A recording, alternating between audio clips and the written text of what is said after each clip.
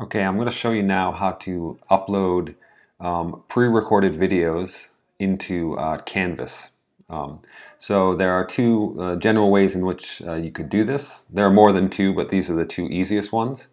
So this is a blank course right now, and the first thing I'm going to do is I'm going to create a module for this course. So let's do kinematics.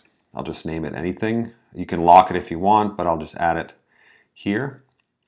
And then I'll publish it, and then I'm going to add a page. The page is where you're going to put your content for the course. It's going to be a new page, and I'll call this free fall, and I'll indent this one level. Okay, so I now have this new page called free fall. I'll just publish it. Nobody's on this course yet. Okay, so here's my page, and I'm going to edit this. And so what I want to do is include a video which I've recorded already.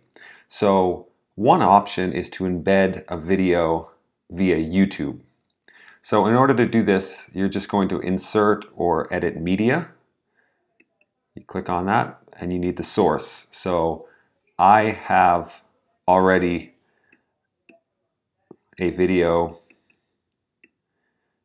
uploaded to YouTube, and I'll copy that link and I'll simply put it in here, and you can change the size if you want. I'll just leave it as it is, and there it is. Okay, and it's all ready, and YouTube has closed captions and all of this stuff, so I can just press save, and there's the video within that page. And of course you can put text and links to other materials if you want. Now the second way to do this is to upload it to the university's video management system, which is going to be UI Capture.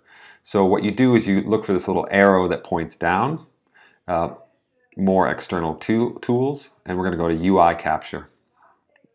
Now, if you wanted to directly record a video, you'd also use this function. But if I have a video already recorded, then I can also just upload it here.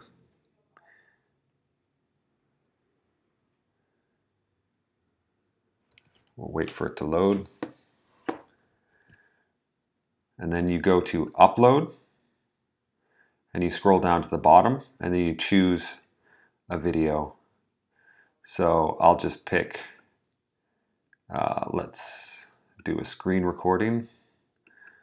Yeah, let's just pick this, a small screen recording, so it doesn't take that long. Okay, and then it's going to upload, and this normally takes, it takes quite a while to do.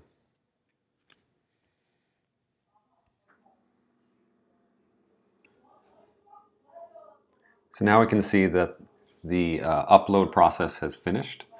And here you can examine some of the video embedding options. You can change any of these that you wish. And you just need to press insert. And when it first comes up, the video is not going to be finished processing yet. So it's going to come out as this gray box. But that's okay. It's going to be working in the background. You don't have to stay on this field. You can just save your work. And as soon as it's ready, when the students come, the video will be there and ready for them to watch.